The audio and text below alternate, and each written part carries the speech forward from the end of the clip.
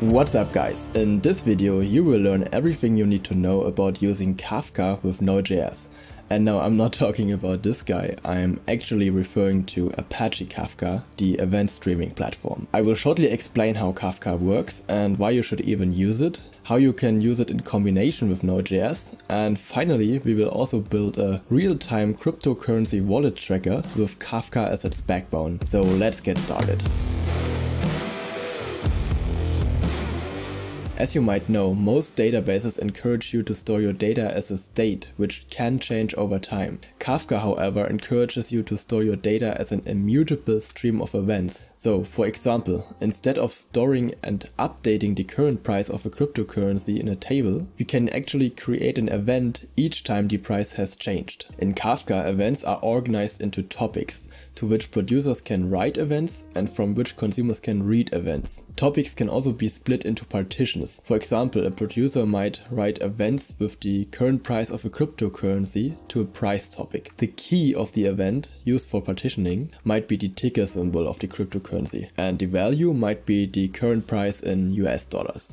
And best of all, Kafka guarantees that events inside one partition are always read exactly in the same order as they have been written to the partition. Nonetheless, there can be as many producers, consumers and partitions as you might want. The events of a topic are read by a so-called consumer group, which might have one or many members. If there's only one member, then this member will receive all the events from this topic. If however there are multiple members in one consumer group, then the events will be distributed across the members using the topic's partitions, meaning that each partition will be uniquely assigned to one of the members. Hence you can either use Kafka to build a publish-subscribe system by putting each of your consumers in a unique consumer group. That way all of the events will be broadcasted to all consumers. Or you can use Kafka also to build a message queue that processes events in parallel. That can be done by putting all consumers into one consumer group. But be aware, the parallel processing only works when your topic has multiple partitions.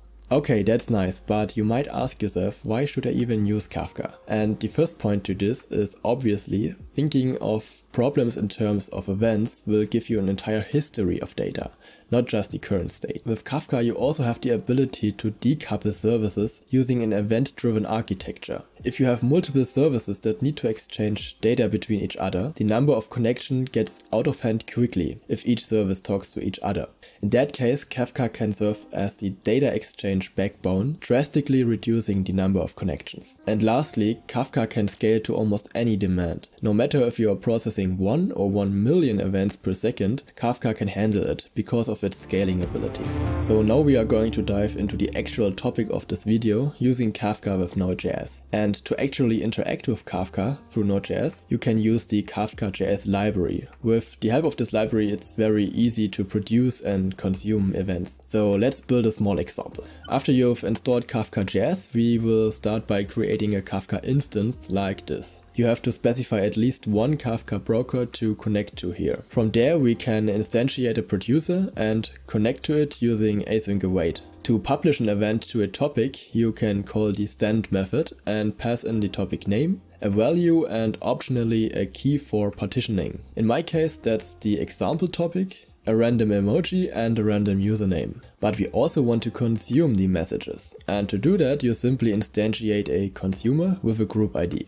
Now we can connect to it, subscribe to our topic and do something on each message. For this example I will just log the key and the value of each message. To start our service in Kafka, we will be using Docker Compose. Usually running Kafka requires at least one broker instance and at least one zookeeper instance. But there actually is an alternative Kafka implementation called Redpanda, which is much faster and doesn't require zookeeper, so it's much easier to set up. So we can start Redpanda easily by using this Docker configuration. If you however prefer to use the standard Kafka implementation with zookeeper and a broker, you can take a look at the legacy Docker Compose file. To run the example app we will use tsnode, and we also have to specify the Kafka broker address as an environment variable, which in this case is redpanda column 29092. After starting the Docker Compose file, you should see a random username and a random emoji being printed to the terminal.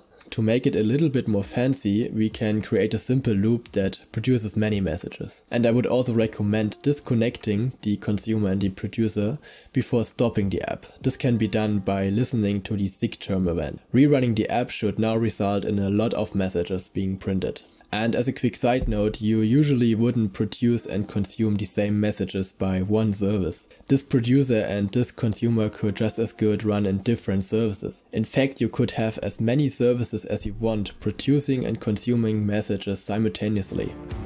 As promised, I will also show you how you can build a real-time cryptocurrency wallet tracker with Kafka as its backbone. That way you can admire your crypto riches all day while also flexing with your developer skills. Isn't that nice? Actually, the final application is just a command line tool which displays live updates for the price and the wallet balance of a Bitcoin or an Ethereum wallet. The application consists out of 5 components.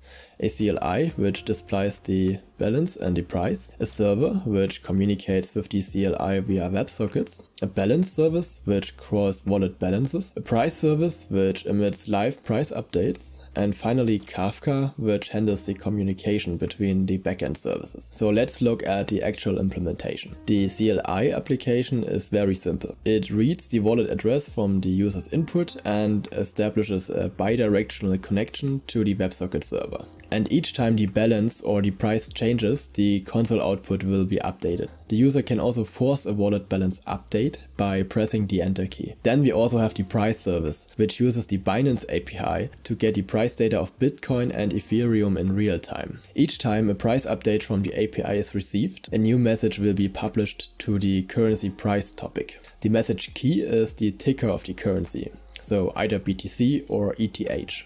And the value is just a JSON object containing the current US dollar value. The balance service is a little bit more complicated than the price service because it has both a consumer and a producer. The consumer listens for the task to crawl a wallet's balance, and since we want each task to be only executed once, we choose a specific group ID for the consumer group. By doing this, we effectively have a message queue which is able to distribute those tasks across multiple instances of the balance service. And of course, each time we receive a task, we load the wallet balance using, in this case, the BlockCipher API and publish a message to the wallet balance topic. Finally, there is the server, which communicates with the CLI through a WebSocket. The server listens for price and balance updates using 2 different consumers and then notifies all relevant clients about the updates. To figure out which client is tracking which wallet, we also initialize an in-memory key value database. Of course, the server also handles incoming connections from new clients.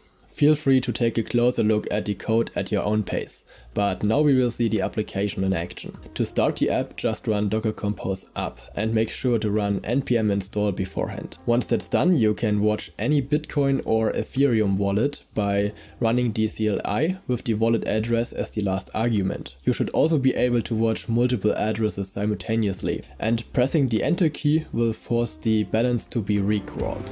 And that's everything you need to know about using Kafka with Node.js. Of course, there are more advanced topics, like retrying failed messages and adding them to a dead letter queue in case of consecutive failure, or deploying Kafka and the services to the cloud to make use of auto-scaling and load balancing, but those topics are out of scope for this video. By the way, the wallet tracker that we have built in this video only works because Bitcoin and Ethereum have a completely transparent blockchain. That wouldn't be possible with anonymous cryptocurrencies like Monero or Dero. So if this video helped you, consider sending me some coins privately, or at least like this video and subscribe to my channel. With that said, thank you so much for watching and have a great time.